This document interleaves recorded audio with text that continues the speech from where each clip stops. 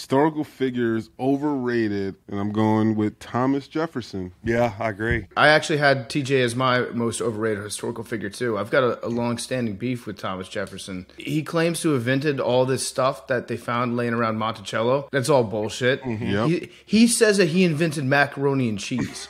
Thomas Jefferson claims that he invented mac and cheese.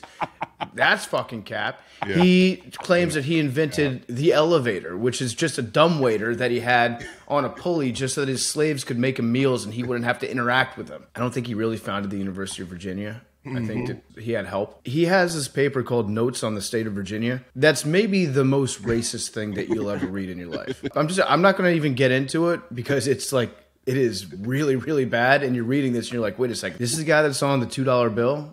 Yeah. Also, the $2 bill is overrated.